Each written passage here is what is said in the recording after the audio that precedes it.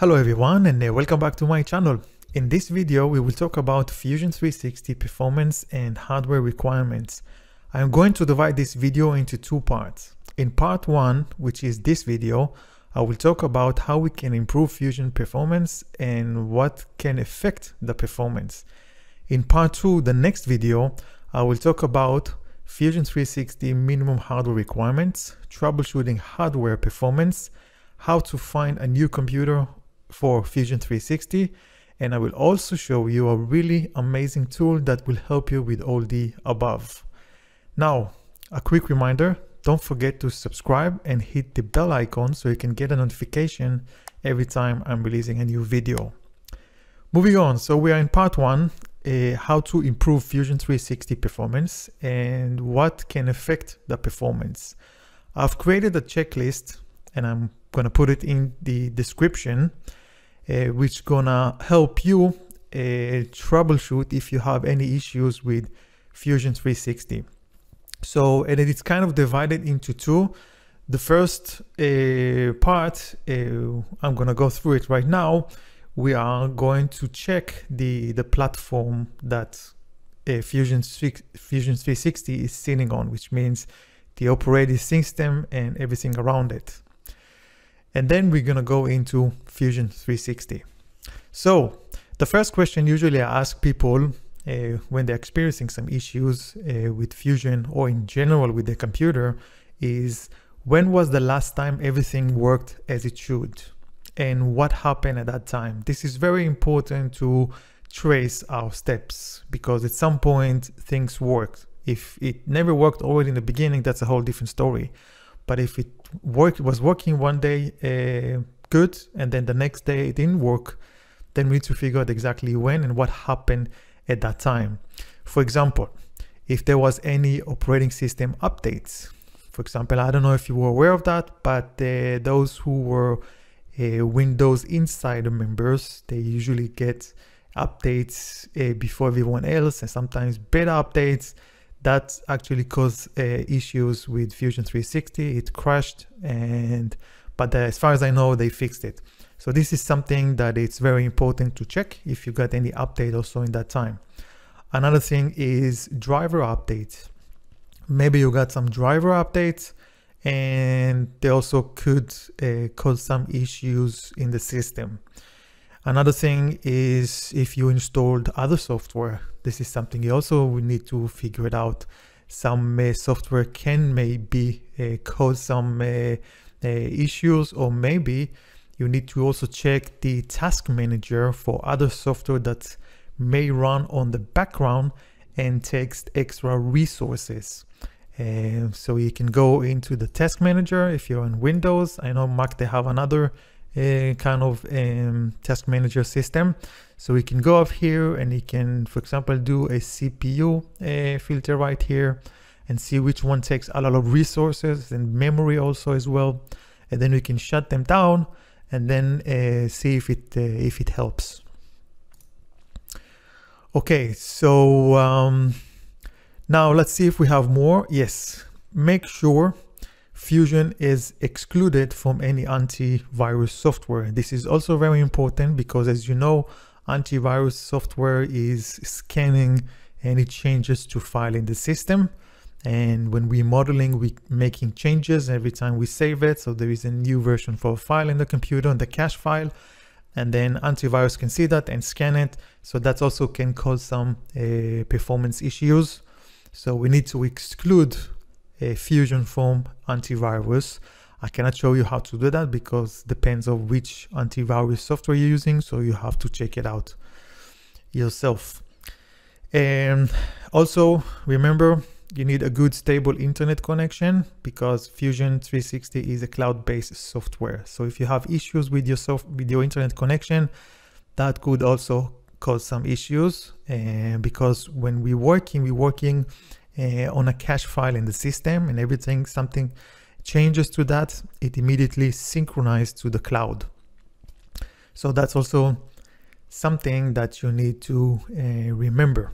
All those checks are to make sure that the platform, as I mentioned before, the operating system and the environment, that Fusion is sitting on is working properly.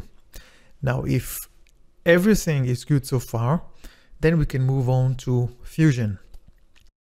And if you have issues in Fusion, if it's for example, you're working on a file and you're experiencing some slowdown or whatever, then the first thing you can check is open another file and check if you are experiencing the same issues. Okay, that's usually the first thing I do. Then another option is you can also open an older version and check how it works. Let's take, for example, this chair file that I have here. So if I'm experiencing suddenly some issues in performances at that point, what I can do is can go to the our data panel, and then I can click right here to see the versions. I can expand right here to see all the other. Then what I can do right here, this icon, it says open. The other one, it's promote. We don't need to promote, we just need to open an early version. So we can click on that, and that opens a new version, which we cannot basically change. You see it's locked. And then from here we can check if everything works, if I'm experiencing the same issues or not. If everything is fine, then we can just close it and then we can move on. Another thing is a good idea to do from time to time is compute all, to make sure that everything in a design is basically compute as it should. And so you can do that with Shift B, or you can also go to Tool, Utilities, Control B, yeah, and compute all. Okay, and that's, for my own experience, I'm doing it. Sometimes happen to me where everything looks good in the timeline, then I did the compute all, and then suddenly it showed me that there are some errors, some issues. And that brings me to the next one, which is very important. Make sure you don't have any warnings and or errors in the timeline. This is one of the things that can really get you into trouble along the road and degrades the performance. So remember that. What you see here, this is no go. This is really not good. We must fix them before we continue modeling. And I see it quite often in the Fusion 360 forum, and people asking for help. They are touching their files, and when we open them, voila, we have errors in the timeline. And we usually tell them that we are sorry, we cannot help them until they fix the warning in errors. Okay, and this is very, very important. And let's move on.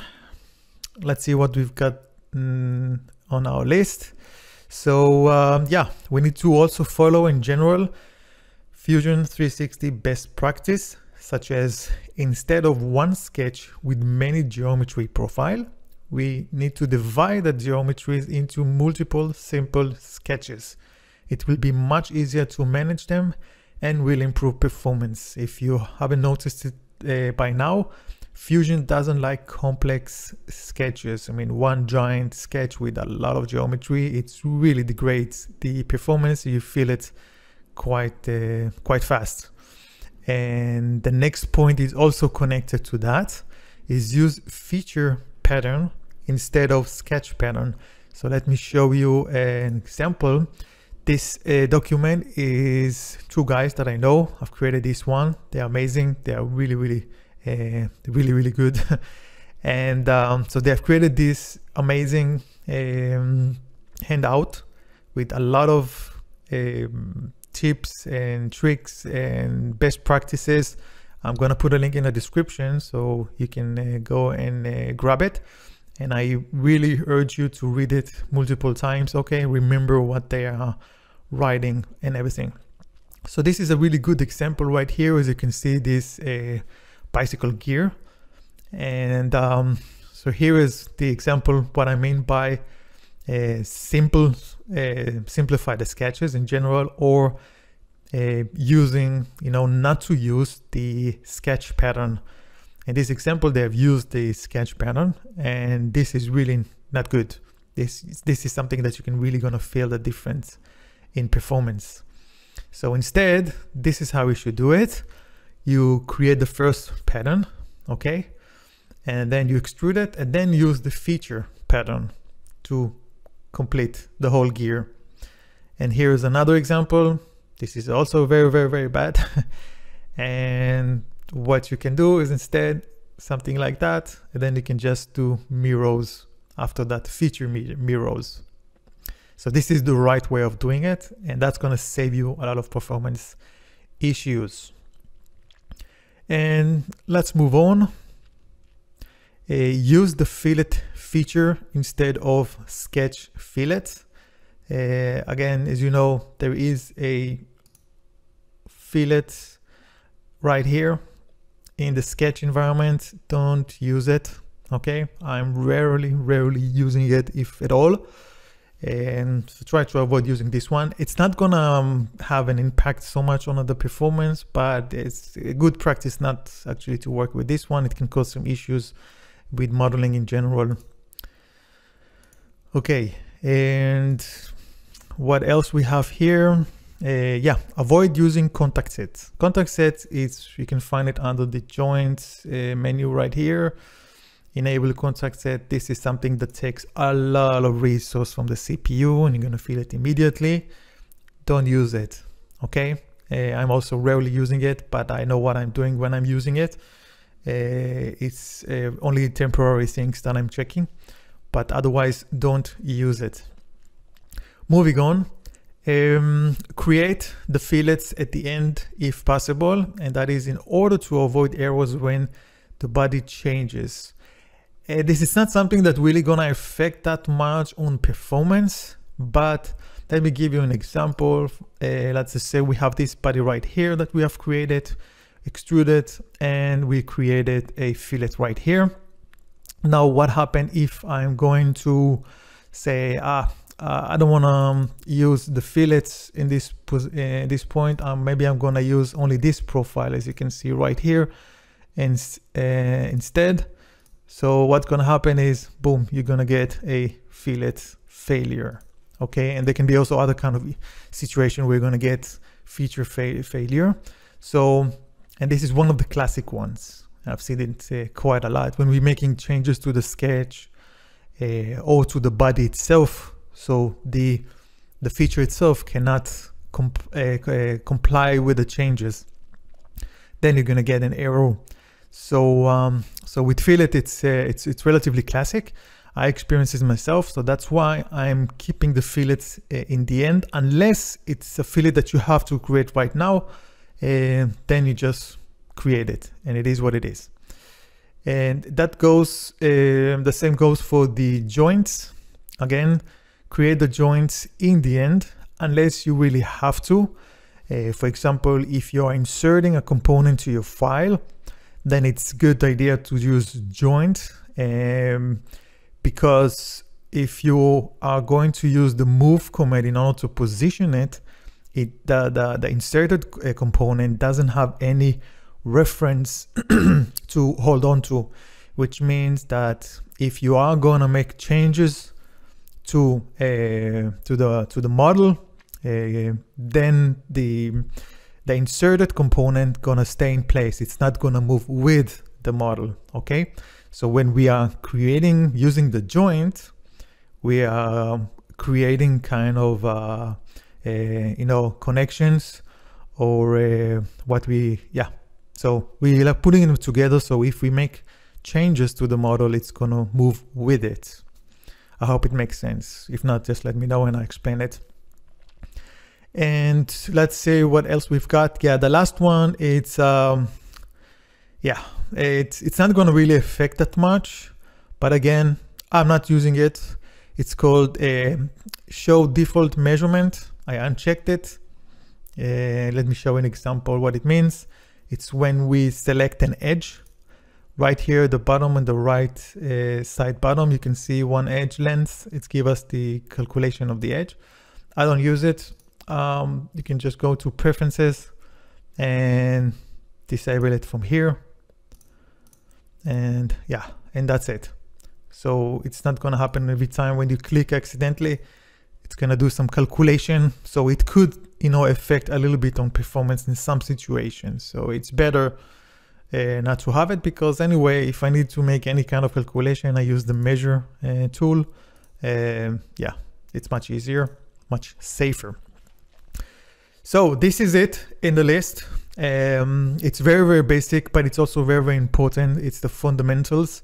There are many other things you can check, of course, depends on various situations, but this is a really, really good start. And it's a really nice list for you to go through and check and see if there is a problem, yes, no, there is a problem, yes, no. It's really going to help you if you have any issues right now, for example. It's a really good guide. And in the next video, when we're going to talk about the hardware, there are more things we can do in order to improve the performance, but it also relates kind of to the hardware, to the graphic cards. So that's why I decided to push it to the other video. And I also don't want to make this one way too long. So yeah, I'm going to put the list in the description, and also all the other resources to the handout guide. Everything is going to be in the description.